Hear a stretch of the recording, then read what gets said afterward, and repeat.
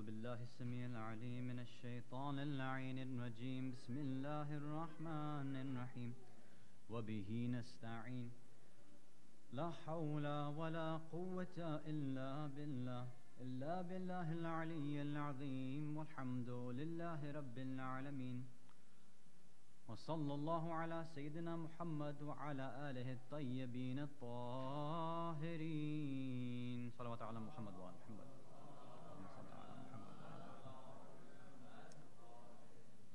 Mu'mineen, mu'minat, brothers and sisters in Islam and Iman, salamun alaykum jami'an wa rahmatullah wa barakatuh.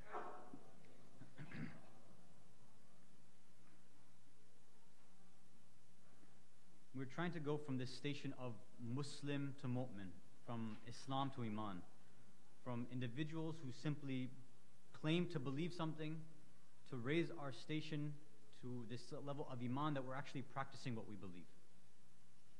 We said one of the ways to do this is to start to have a deep, rational, intellectual, logical understanding of the usul ad-din, the basic fundamentals of our religion. We started discussing tawheed. We proved the existence of Allah. We showed that theories such as the Big Bang cannot and do not disprove the existence of Allah. We finished our discussion last night on justice. We mentioned that it is rationally impossible for Allah to do any injustice to us. In fact, everything He does for us is khair, it's good. It's us in our limited perception when we view things as being evil or unjust, dhulm. The last piece of advice we gave last night was that if we want to start to change the way that we view our reality, to improve ourselves, whenever something afflicts us, whenever something bad happens, we can do two things, right? We can say, Alhamdulillah. Because if something bad is actually taking place, one of the reasons it could be happening is that it's actually paying our sins forward. We're getting a punishment shipped ahead of time over here rather than having to wait into a different dimension, a higher dimension where the punishment would be more intense. So, Alhamdulillah, we would say whenever something bad afflicts us. And then in addition, we would say Astaghfirullah, because we're always trying to make sure that we can cover up the sins that we've been committing throughout our lives. So Tawheed and Adl now we've completed. So the natural next stage in progression that we've learned is Nubuwah, it's prophethood. So what do we have to discuss here? First, a few questions that we're going to go through. Number one is, what does Nubuwah actually mean? What does it mean to be a prophet? What is prophethood? Why do we need these prophets in the first place? Why can't we figure things out without them? Some have this idea that our aql, our intellect, our brains are enough and we shouldn't need somebody else to come and tell us what to do. And after having proved that we do need somebody who has a connection to Allah, a prophet, then we're going to say, how do we distinguish between individuals? If somebody comes and claims that they're a prophet, how do we know whether they're telling the truth or not? Is there some specific characteristics that a prophet should have? Sallu ala Muhammad wa ala Muhammad.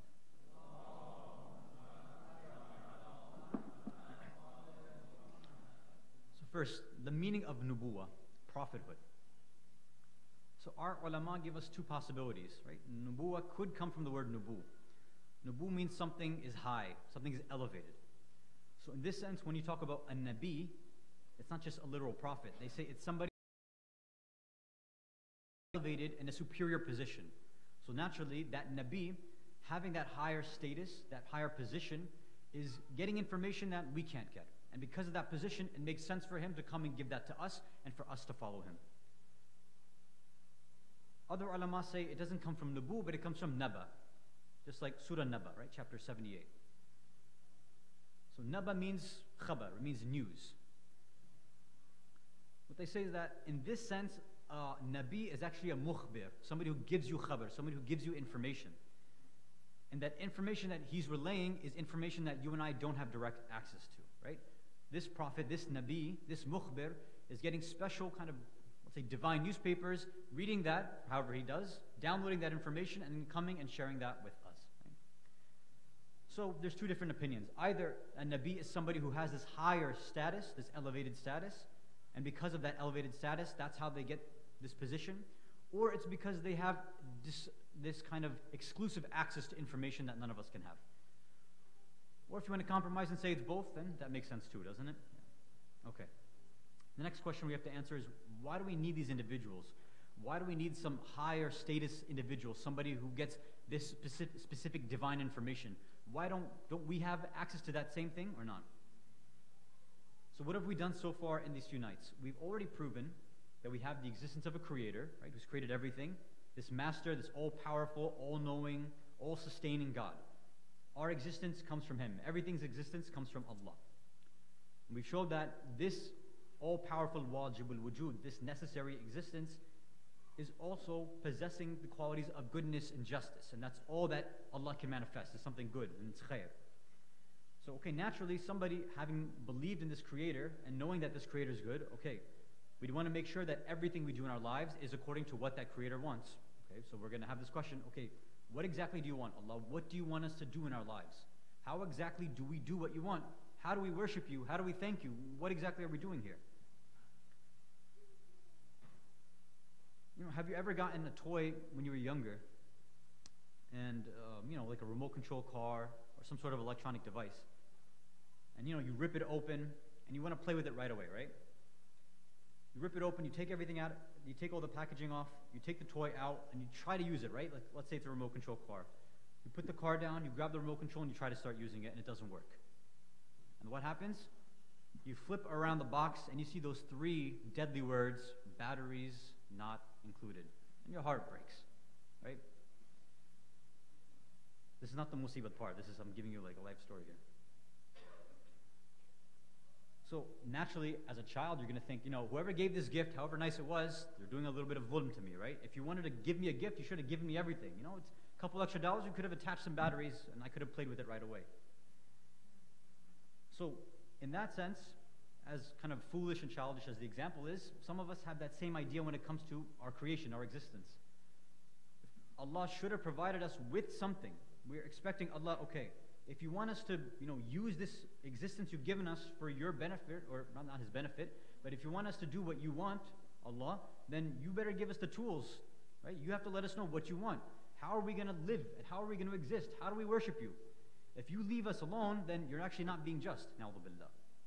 We've already proven his justice, so that means there's something he's given to us that we have to use. So somebody comes and says, okay, he's given us an intellect. The intellect is the way that we can figure out what Allah wants, right? And you have many individuals who say, you don't need a prophet, you don't need an imam, you don't need any special individuals. You don't need these clergy, this special class of clerics. You don't need ulama and marajit. These guys are unnecessary.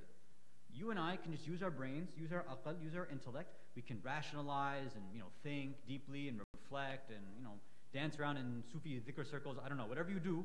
And you can come to these ideas and say, all right, this is what Allah wants from me. Okay. And one of the proofs that they offer, people who think like this, is that, okay, everybody already knows things like murder is bad. We know stealing is bad. Lying is bad. So everybody already has these tools built in. It's almost as if Allah's put in the batteries already, right? We're working, we're thinking, we already know what's right and wrong. But what happens when the things get a bit more tricky, right? The questions get a bit deeper. Let's see if we can solve that. Sallu ala Muhammad wa ala Muhammad.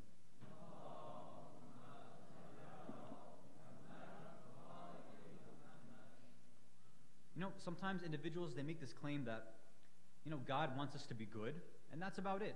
I can be good without being a Muslim, or I can be a good Muslim without having to follow these laws or anything like that, right? Makes sense, huh? So, okay, murder, fine. I know that's bad. Stealing, lying, cheating, all these things, we know it's bad.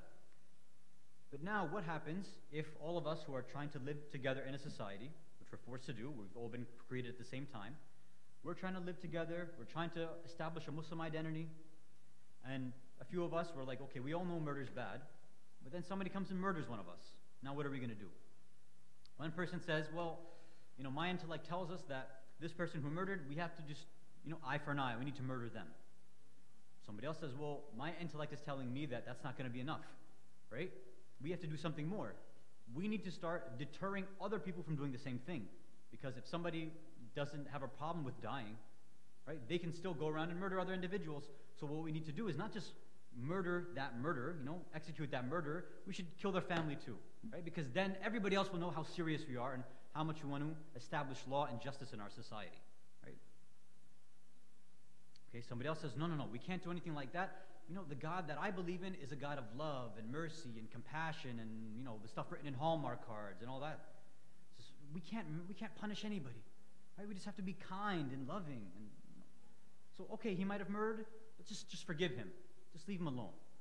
Then what's going to happen? That person will keep going around and murdering because they know that there's not going to be any punishment for them.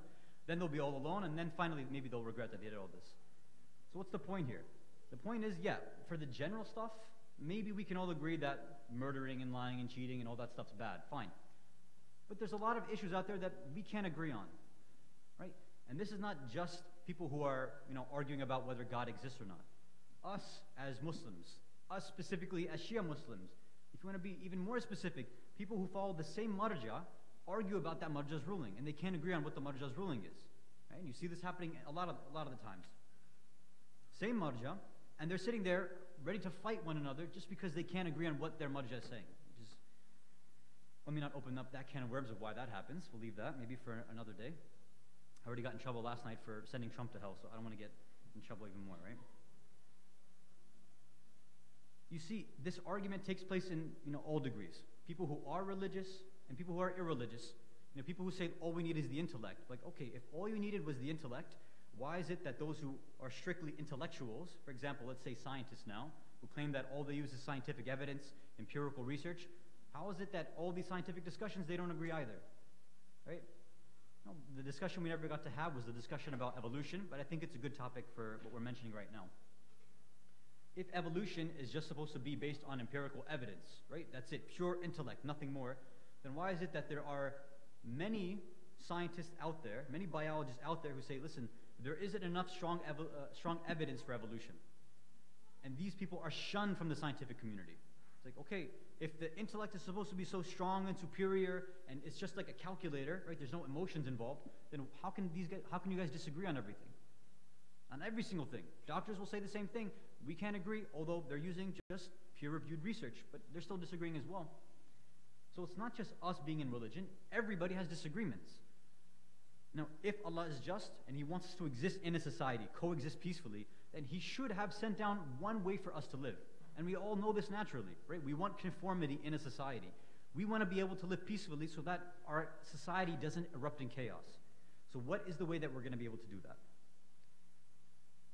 Let me give a verse of Quran just to get our minds ready for this. So in Surah Yunus, chapter 10, verse 36, Allah says, Bismillah ar-Rahman ar-Rahim, وَمَا يَتَّبِعُ أَكْثَرُهُمْ إِلَّا ظَنًّا. Most people think that they're following their intellects, but Allah says here, most people, they actually just follow their dhann, their assumptions, their conjectures. It's actually not strict burhan or rational logical proofs.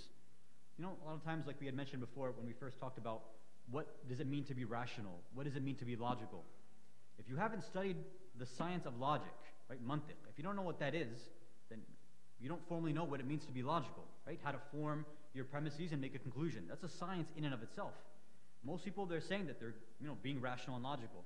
And like we gave that example on Facebook, right? Let's say somebody comes out, they put up a status that, let's say when Batman vs Superman came out, they say, well, we obviously know that, Superman's gonna win, right? He's stronger. And somebody responds to him, they comment on the status, like, what are you talking about? Batman is obviously more superior. His intellect is higher. Of course you could beat Superman. And people are just going back and forth on nonsensical issues like this. Obviously it's not debatable, because we know Batman's better. But, let's leave that aside. Because obviously the intellect trumps everything, right? But I don't want to open that up. That's another discussion too, right? We have to set up a separate ashra just about Batman versus Superman, because I can go on for days about that.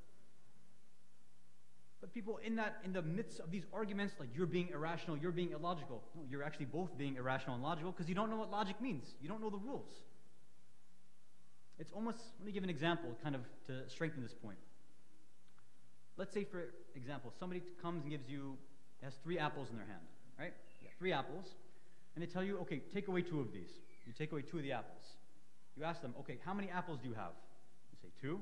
Okay, 3 take away 2 is 2. Now you're all like, oh, that's wrong. That's not correct. And the person says, look, I had 3. You took away 2. Therefore, 3 take away 2 is 2. This is mathematical proof. It's the logical proof. What you have to tell them is that, listen, that's not how math works. The rule is you take from the whole. What's left over from that original, that's how you do subtraction. Not the amount that you take away. That doesn't make any sense. But see, there's rules established for math, And that person would look like a fool if they ever tried to give you change like that. So we have rules for logic too. And when people don't know those rules for logic, that's how they can come and fall into these errors. So Allah says, most people are just following their dhann. They're just following what they think is true. It's their conjecture. The verse continues, Inna dhanna la yughni min al-haq shay'a. Your dhann, your conjecture, your assumptions, these whims that you have, they will never substitute and they'll never come in the place of haqq. You'll never be able to get to haqq by assuming things and playing guessing games. Inna Allaha alimun bima yaf'alun. Allah knows exactly what you're doing. When you think you're being logical, when you think you're being scientific and academic and quote-unquote ilmi and rational and civil, Allah knows you're just actually making things up. Right? You can't fool Allah. Sallu ala Muhammad wa ala Muhammad.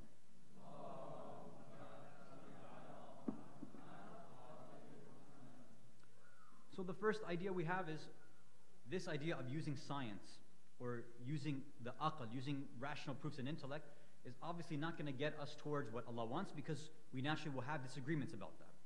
So we need something else which can show us a single path, which is indisputable, that is unable to be destroyed, right? That's not just dhann, it's not an assumption, but it's actually a straight path and a straight connection towards truth. So let's see if we can find that. Sallu ala Muhammad wa ala Muhammad.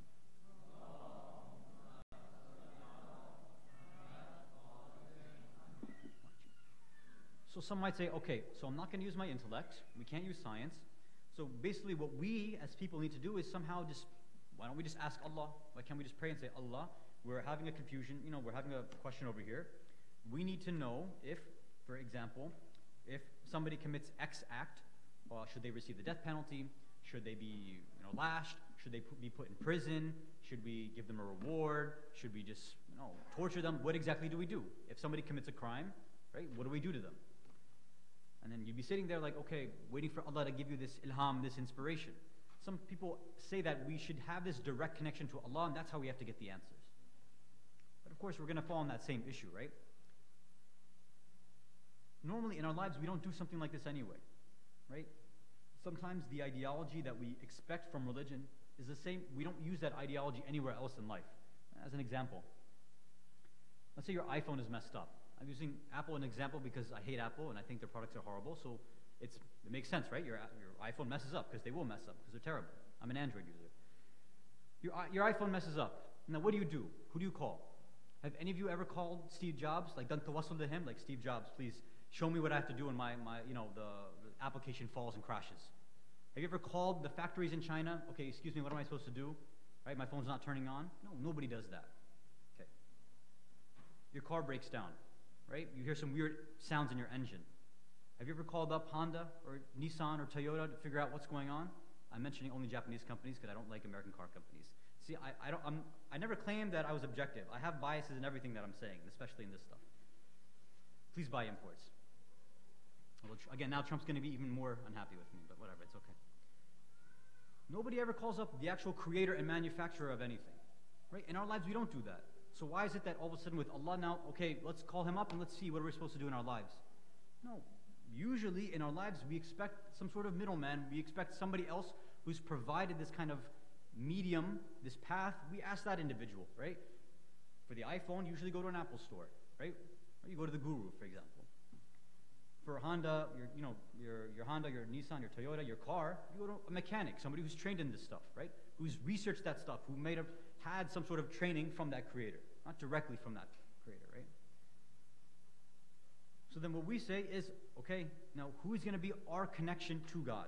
Because if somebody wants to say still, no, we have to go directly to God, we say, okay, how are we going to know and be able to determine whether you're getting that truth or not? How are we going to tell that if one person comes, X person comes and says, well, I talked to Allah, and they said we have to, for example, use the death penalty. Somebody else says, well, I asked Allah as well, and they said that we have to leave the person alone. How are we going to tell the difference? How do we know who's telling the truth or not? That same issue that we said with the intellect, with science, we're going to be stuck in the same thing. We can't distinguish between who's right and who's wrong. And again, we need to find the right answer. That's what we're after. We're after haqq, truth. Allah says in chapter 5, Surah Ma'idah, verse 35, Bismillah ar-Rahman ar-Rahim, Ya ayyuha alladhina amanu ittaqullah wabtaghu ilayhi al-wasila. O you who have iman, O you who have believed, Ittaqullah, have taqwa. Okay? وَابْتُغُوا إِلَيْهِ الْوَسِيلَةِ. If you want to come to him, use a wasila. Right? And this we mentioned at first, not tonight, today, but last week we mentioned this in the Jumu'ah khutbah. This verse is basically the easiest answer you can give to anybody who says, why don't you just pray to Allah directly? Why do you have to have a prophet or imam or somebody in between you and Allah? Well, it's simple, because Allah's saying it right here. It's a very clear verse. He's saying, if you believe, right? If you have iman, Allah commands us to have taqwa, He says, okay, come to me, come to Him. وَابْتُغُوا إِلَيْهِ الْوَسِيلَةِ. Use a wasila. Use a medium, just like you do in everything else in life. So that's what we have to do. Now, how do we figure out who's that medium? How are we going to determine when people are coming and saying, well, I'm actually from God, I'm the actual prophet, I'm the representative? How do we know how to determine that individual, whether he's making things up, whether he's trying to trick us, or whether he's actually from Allah? Sallu ala Muhammad wa ala Muhammad.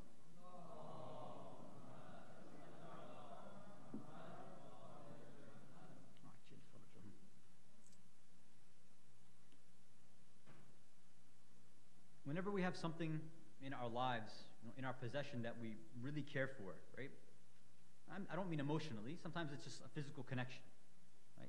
Maybe it's a person. Maybe it's an item you have, right? If you're an Apple user, it was your phone, your house, your car, all these things that we cherish, we want to protect.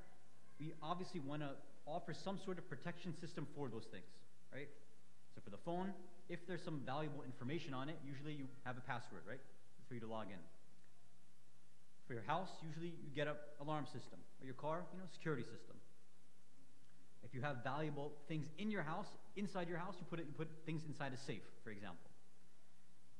So there's always a desire. If you truly want something that you love to be protected, you naturally will go and make sure it's protected.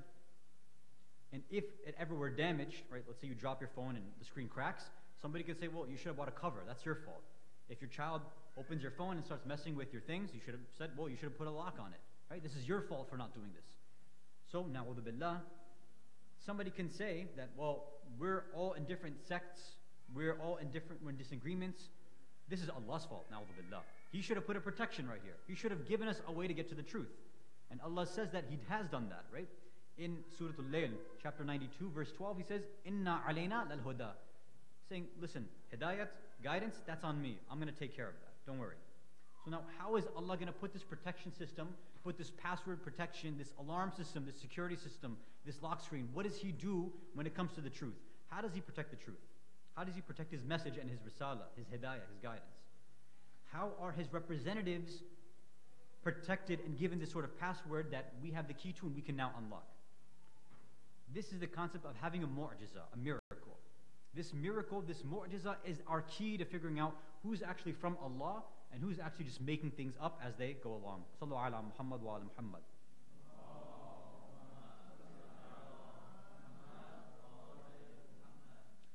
Somebody's claiming that, listen, that all-powerful master, gifter of existence, the all-knowing, the all-compassionate, all-merciful, has sent me down, and I'm supposed to share what He wants with you. Say, okay? So if you have that connection with Him, then you should have something that we can't get. You should have access to some information, some power that general individuals can't do. Because if a regular individual can do it, then how can we tell the difference? It has to be something very specific, something extraordinary that normal humans cannot do. Some say, okay, we have things like magicians, or jinn, or illusionists. These guys can do these crazy tricks too, and most of us can't do that as well, right? How do we tell the difference between some guy who, whatever, floats, or does these card tricks, or, even right now, if I were just to make a fireball from my hands, would you call that a mu'jiza or not? How do we determine what is a real mu'jiza versus what is fake, what's just a trick, what's magic, what's an illusion? So our ulama say that there's three distinctions for a mu'jiza versus a fake mu'jiza, a fake miracle. First one, they say, is the source of that knowledge. Okay. If right now, I was able to take my hand, right, and create a fireball, right, with that assumption. This is something that I would have to go and train years and years, right, to go to Tibet or to visit some master of Tai Chi or Kung Fu, and you can learn that, right? There's videos of people who are able to raise their body temperature, and they can melt ice or break ice just by touching it. So they have these kind of extraordinary abilities, right? And there's a lot of shows on Discovery Channel, National Geographic, where they show individuals who can do that. And for us, it seems extraordinary, but the source of that is, listen, anybody can do this. All you have to do is go study, practice, and then you can do it for anyone, right? So it's great only because you don't have it right now. But it's actually something that we all have access to. A prophet of God, on the other hand, won't be studying, won't be training for this. They'll literally just be given something right then and there, and they can perform it without any sort of training whatsoever.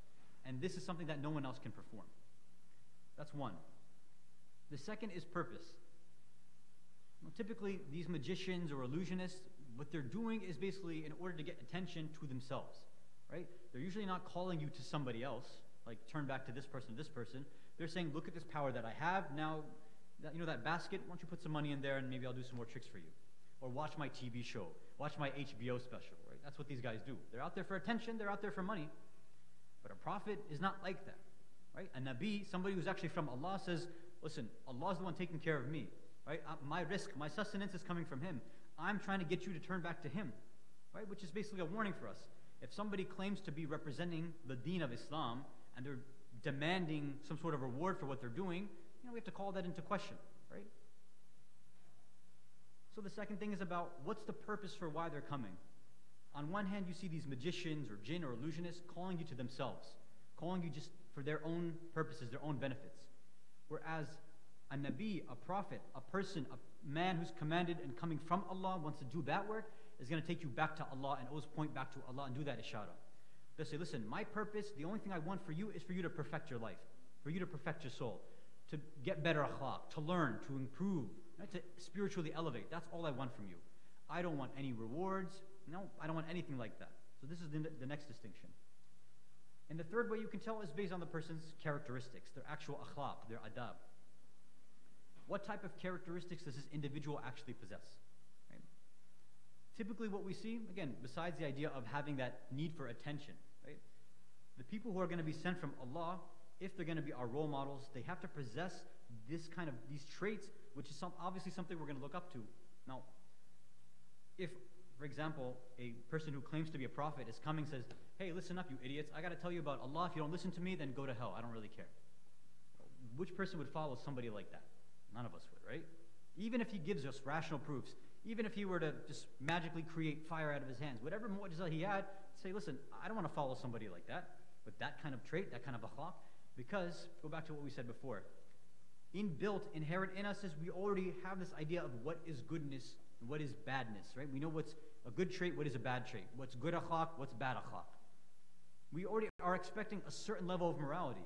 If that person, our fitrah doesn't tie in with what that individual should have, then we say, listen, this can't be from Allah, this can't be from God. We're expecting a person to have this kind of compassion and mercy and characteristic which should be above and beyond what everybody else has. I can find somebody who's not from God who can be a jerk, but you're coming from God and you still have that same characteristic. Well, what's the difference now? And sometimes this is the accusation and this is the criticism leveled by non-Muslims against us, right? They say, listen, I'm an atheist, I don't believe in God. You're a person who claims to believe in a God, and you have this, all these books and these stories and these scholars coming and telling you how to improve your lives. But over there, you guys are chopping people's heads off, you're executing individuals, you're committing domestic abuse, you're liars, you're cheaters, you're terrible individuals. Okay, so if we have atheists who are doing the same thing, then what's the difference between you and I? Or if I have a good person who happens to be an atheist, then now that person is going to be better than somebody who believes in religion. Why would we want to follow your faith if you can't do that? Of course, the mistake that they're making is that their belief system is that a person is always fully representative of a deen, which is not the case, right? When Einstein has basically given the technology and the information necessary to create a nuclear bomb, that's not representative of the field of science, right? That's just what one person did, as Einstein later regretted that he did that. That doesn't show you what science is all about. Yes, science can be used to destroy mankind. It can also be used to help mankind. What's the purpose of it? For deen, we would tell and answer this person the same thing. Our religion offers us a path to get better, to improve ourselves, to elevate. If somebody doesn't want to follow that path, it's not the path's fault. That's the person's fault. And we don't associate with that individual. Everybody's struggling in their day-to-day lives. We're trying to be better individuals, but you can't attack us for not always following it. right? In the same way that in a scientist's life, in an atheist's life, somebody who claims to be rational and logical, in your lives as well, there's going to be points in your life where you're not being rational or logical as well. We're all trying to improve ourselves. So why is it that you want to hold yourself to a different standard than us? Sallu ala Muhammad wa ala Muhammad.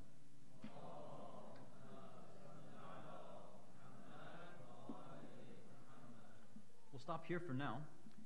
We'll continue tomorrow and answer the next thing. What are some of the other characteristics of miracle? Right? One thing is that it's based on the experts of that time.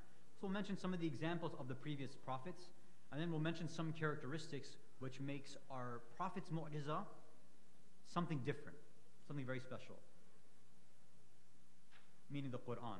And then we'll kind of have a theoretical discussion amongst us about, okay, when inshallah our 12th Imam returns, is there going to be some sort of miracle that he brings for us? Is there going to be some sort of merit or milak or criteria that we can use now, and that even as ourselves, people always ask the question, when the Imam at the time returns, how do I tell the difference between somebody who's a real Imam and a false Imam? How do I know that I'll be picking the right individual? We've seen right now individuals in different countries, in Iran and Iraq, people are claiming, I'm the Mahdi, and individuals are following them, right? How, as Shias, people who claim to be followers of Ahlul Bayt, we're waiting for the Imam, but how do we protect ourselves and make sure that we don't follow the wrong individual? So we'll try to answer those questions tomorrow, inshallah. Sallu ala Muhammad wa ali Muhammad.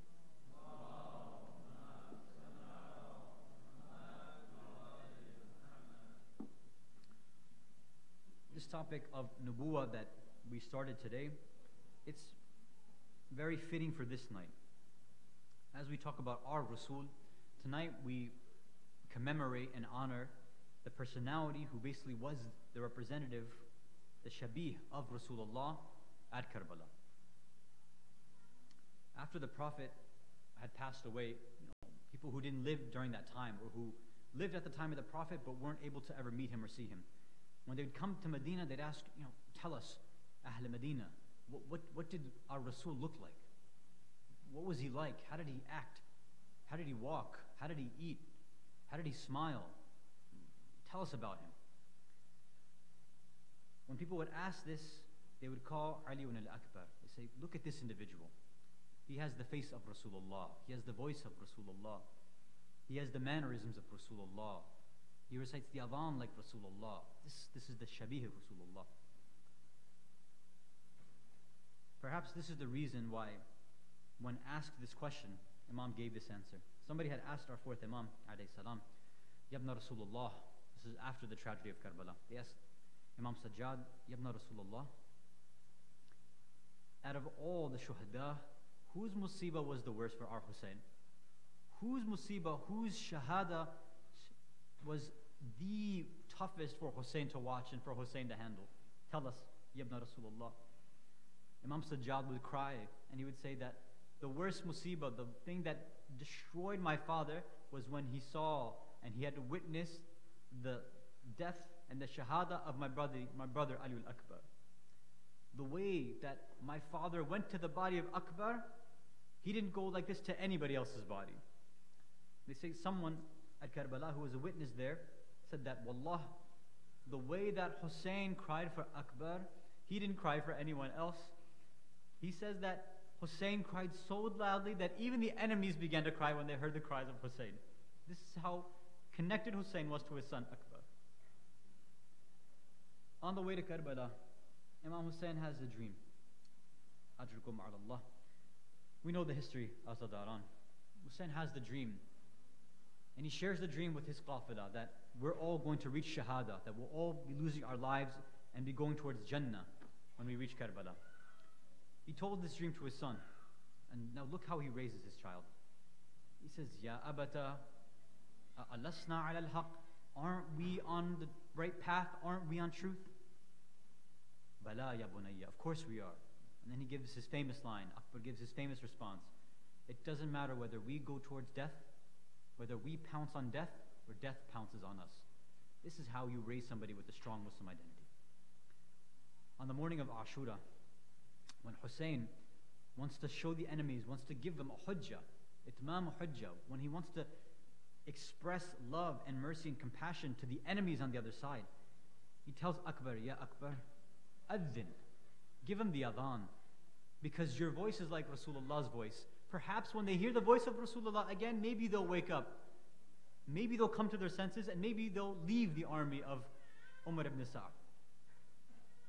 His voice was just like Rasulullah's. He says, let them hear the voice of Rasulullah one more time, so that if they still continue afterwards, they have no excuse on the Day of Judgment. This is how a ma'soom, somebody who's a representative of Islam, tries to bring people out of darkness into light. Not through harshness, but through love, through always giving them hujjah, always giving them a chance, always giving them the benefit of the doubt. Mu'mineen, mu'minat, we know every other companion would come, every other Sahaba, all the other members of the family, they would have to come one by one to Hussein and say, Hussein, give us ijazah, let us go out for battle. Ya Hussein, do you give us permission? Will you let us go? Abbas would come ask for permission. Aun, Muhammad asked for permission. Qasim asked for permission. Habib, Hur, everybody came and asked for permission. But Hussein, when he wants to start the battle from Bani Hashim's side, he comes to Ali al-Akbar, he says, Taqaddam ya bunayya. He tells his son to go forward. This is the representative of Banu Hashim. This is his son. This is his pride and joy. He says, Taqaddam, go forward, ya bunayya. Oh my dear son. But before you go say al-wada to the women. Go say your khudafis. Go give your last salams to the women, to the Ahlul Bayt. When he comes to the tents of the women and he finally gives his salams, he says his farewell, he says his khudafis, his salam. There was a person who was watching from far away, reporting on what was happening at Karbala. And he said that at this point when Akbar was trying to leave this tent, it looked like a janazah was taking place. He said every time Akbar would step out, the woman would pull him back inside. Again and again, Akbar would try to take a step, somebody else would pull him back inside. The woman would not let Akbar leave. He would take one step, Sakina would grab him and pull him back inside. He would take another step, and his mother would take him and pull him back inside. Another step, Zainab would come back and say, Ya Akbar, oh my dear son, Ya Bunayya, come back, let us do ziyarah of Rasulullah one more time before you leave. So Sakina would say, Akhi, Baradaram, don't go like this. Don't leave just yet. Stay with us a few more minutes. We have nobody left. We want you to stay here so we can do ziyarat of Rasulullah. Finally, the women were allowed to give him ijazah so we can leave. When Akbar finally came out, he saw his father one more time. Hussein came and tied the amama on the head of his son. He kissed his forehead. He told him, now go out, make me proud. Go out and fight for Islam. Fight on behalf of me. Go and represent Banu Hashim. As he goes out, Hussein recites this beautiful dua, a father's dua for his son. He says, Allahumma ushhud ala ha'ula'i al-qawm faqad baraza ilayhim ashbahu an-nas khulqan wa khalqan wa mantiqan bi rasulik wa kunna id ashtaqna ziyaratan nabiyyik nadarna ilayh. Ya Allah, bear witness against this qawm, these people. Someone is going in front of these individuals who's just like your Rasul. He's the Shabi of your Rasul. His akhlaq is like the Nabi's akhlaq. His features are like Rasul's features. His speech is the Prophet's speech. Everything is like the Prophet. When I want to do ziyarah of your Nabi, Ya Allah, I would just look at my son Akbar. Ali al-Akbar runs out onto the battlefield. He begins fighting the enemy one by one. Some narrations say he kills 120 men at first. Umar ibn Sa'd tries to send one of his champion fighters, but Akbar sends him to hell. When Hussein sees that his son is fighting valiantly, but he sees that perhaps it's getting too much for him, he knows that Akbar is destined to become shaheed. He knows that his son's supposed to reach Jannah, but still, he's a father, he's watching his son fight like this. He still has a wish in his heart to see his son one more time. But Hussein knows that the dua of a mother is never denied. So he calls Layla, he says, Layla, come here. I want you to make dua so that we see our son one more time. So they say that Layla raises her hand, she comes outside and makes this dua, Ya man rada Yusuf ila Yaqub, ridda ilayya waladi. Ya Allah, you brought back Yusuf to Yaqub, bring back my Yusuf, bring back my son to me. Allah answers the dua of this mother. Ali al-Akbar comes back to the tents. He comes back like a young child, almost like we know how old he was, but he comes back with the way a young child expects his father to see him. He says, Abata, did you see the way that I was doing my jihad? Did you see the way that I attacked the enemies? Marhaba, marhaba ya bunayya. Yes, I saw what you did. I'm very proud of you. But now Hussein has to have his heart broken by the words of Akbar. Akbar says, Abata, al-atash qad qatalan. العطش قد قتلني وإقل الحديد إجهلني فهي شربة من ماء. Baba, this thirst is killing me. If only I had a little bit of water. Baba, this sword that I have is starting to feel heavy now. I don't know if I can fight the way that I fought before. If I could have just a little bit of water, then I can go back out and do jihad. Baba, can you do anything for me? Now Hussein begins to cry. You fathers, you know, all we want in our lives is to do and to fulfill the wishes of our children. Hussein is sitting there brokenhearted that my son is asking me for something and I can't fulfill his wishes. Bunayya, I have no water to give you. I have no water for you. I have no water for Qasim. I have no water for Aoun, for Abbas. I have no water for your brother Ali al-Asghar. I have nothing to give you. Maybe if you take my ring and you put it in your mouth, maybe the coolness of that ring will quench your thirst. Ajrukum ala Allah. Akbar gets back on his horse. He rides back out onto the battlefield. As he starts going out again, he begins hearing footsteps behind him. Perhaps he thinks the enemy's there. He turns around, he sees that Hussein is there coming back after him. He says, Abata, you already gave me ijaza. We said we had our wida, we said salam, you said your khudafis. Why are you following me? We already departed. We know what's going to happen now. You know I have to go out and fight.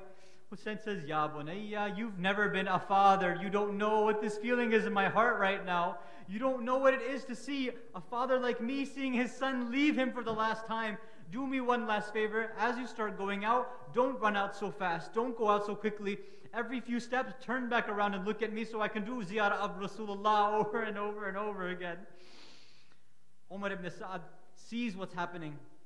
He calls one of his soldiers. He says, who's going to send this individual to hell? La'natullah alayh. One individual says, may the sins of all the Arabs be on my soul if I don't kill this young boy, and cause Hussein the utmost grief. This person comes towards Akbar. He has a spear, a strong spear in his hand, and he sends it straight into the chest of Akbar with so much force that the blade gets stuck in the chest of Akbar. Another enemy comes from behind and hits Akbar on the top of his head. Blood starts to come out, and Akbar begins to start feeling dizzy from the blood loss that he faces. And they say, according to narrations, he loses so much blood that now he begins to feel dizzy. He begins to feel woozy, and he has to keep his balance, so he grabs the neck of his horse and begins to lower himself. But when that blood starts to trickle down, it falls on the eyes of his horse. And now the horse doesn't know which way to go. And they say, according to narrations, the horse runs straight into the enemy tents, runs straight into the enemy camp. One by one, the enemies are striking a defenseless Ali al-Akbar over and over again. Don't you have any shame? He's defenseless. When it became too much for Akbar, when he had no more strength left, he fell off his horse on the sands of Karbala. He turns back towards the tents. He turns towards his father. Abata, abata, alayka minni as-salam. Abata, abata. Some of the narrations say the Imam wasn't able to come to him right away. Akbar is laying there thinking, why isn't my Baba coming to me right now? I'm calling for him. He's coming. He came to everybody else. Why doesn't he come to me? The thought crossed his mind that maybe because I told him that I was thirsty, and maybe Hussein is ashamed. Maybe my father's ashamed that he doesn't have water. So now Akbar calls out, Abata, Jaddi qad saka. Jaddi qad sakani. My grandfather Rasulullah is here. He's giving me water. Don't worry. He's quenching my thirst. Akbar, your son's not thirsty anymore, Baba. I just want to see you one more time. Come to me. Someone else who was a witness at Karbala said, when they were watching Hussein go towards Akbar from far away, they couldn't understand what Hussein was doing. He was doing something very ajib. They said Hussein would take a few steps. He would be running, then he would sit down. Then he would get back up, begin running again, and then he would sit down on the sands again, up and down, over and over again. But he didn't know that what was happening was Hussein's heart was so broken. Hussein was crying so intensely that every few steps he took, he collapsed on the sands of Karbala. It's almost as if the sands of Karbala was pulling Hussein down, saying, Hussein, you're not ready to see what's happening to your son, Akbar. We don't want you to see what's going on with your son. Finally, Hussein reaches the body of his son, Akbar. The narrations say that there was three things which finally destroyed Hussein's heart. When he saw what happened to Akbar, three things destroyed Hussein. The first was that Akbar was writhing back and forth in pain, shaking violently. The second was that Akbar was hiding something and holding something over and so that Hussein couldn't see. And the third was the one that broke Hussein's heart the most. He saw that Zainab was already there near the body of Akbar. And he said, Zainab, what are you doing here? She was sitting there crying, Wa walada, wa Ali, wa Aliya. Hussein took Zainab back, said, Zainab, you don't belong here. He took Zainab back to the tents. Hussein then came back to Akbar. Mu'mineen, mu'minat, asadaran. You know, when Hussein went to every single person, when he went to their bodies, when he sat down, he would sit down next to their bodies. He would take their heads and put it in his lap. He would try to console them, right? He would talk to them. When he came to Hur, he took his head and put it on his lap. When he came to Habib, to Muhammad, he would take their heads and put it on his lap. Abbas, when he came, he put his head on his own lap. But they say when he came to his beloved, when he came to his Akbar, he threw himself on top of Akbar. His cheek he put on top of his son's cheek. Ajrukum ala Allah. Akbar turns to his father and says, Abata, this pain in my chest is killing me. Is there anything you can do for me, Baba? I want to leave this world without pain in my heart. What can you do for me? Can you remove this spear from my heart? Hussein tries what he can do. Every way that he pulls the spear, it keeps pulling the body of Akbar with it. So now Hussein has to muster every bit of strength that he has. He's broken-hearted, he's tired, he's been carrying body after body. But Hussein says, this is the last wish of my son, I have to fulfill this. The narrations say, he puts one knee on the sand of Karbala. One knee he puts on the body of Akbar. He takes his hands, he grabs the spear, he holds it with all his strength, he braces himself. Akbar is looking to his father, hoping that his father can help. Hussein now perhaps is turning his face towards Najaf, looking to his father for help, saying, Ya Ali, Ya Abata, adirikni, Ya Ali, madad. Hussein pulls the blade. He pulls the blade from the body of Akbar. At this moment, the ruh comes out. Inna lillah wa inna ilayhi raji'un. Hussein is sitting beside the body of his son. Bunayya, Bunayya, this world has lost all meaning. I have nothing left. You're free now from all worries, but what has happened to your gharib father Hussein? على لعنة الله على قوم الظالمين وسيعلم الذين ظلموا أي منقلب ينقلبون إنا لله وإنا إليه راجعون رضا بقضائه وتسليما لأمره. Ya Allah, we ask you by the right of Muhammad and Ali Muhammad, by the right of our beloved Ali al-Akbar, to forgive all mu'mineen, mu'minat, muslimeen, muslimat, all of our marhumeen, marhumat. Ya Allah, as parents, we ask you by the right of Ali al-Akbar to help us raise our children like to the status of Ali al-Akbar, who are ready for death, and it doesn't matter for them whether death comes to them or they jump on death. Ya Allah, we ask you by the right of Ali al-Akbar to make us parents who can raise a child like Ali al-Akbar, to give our children the ability to become children and to be children like Ali al-Akbar, to fight for the way of Islam. Ya Allah, we ask you by the right of the Ahlul Bayt and Ali al-Akbar to give us the tawfiq to become supporters of the Imam of our time. Wa akhiru da'wan and alhamdulillahi rabbil alameen. Wa sallallahu ala Sayyidina Muhammad wa ala alihi at-tayyibin at-tahirin.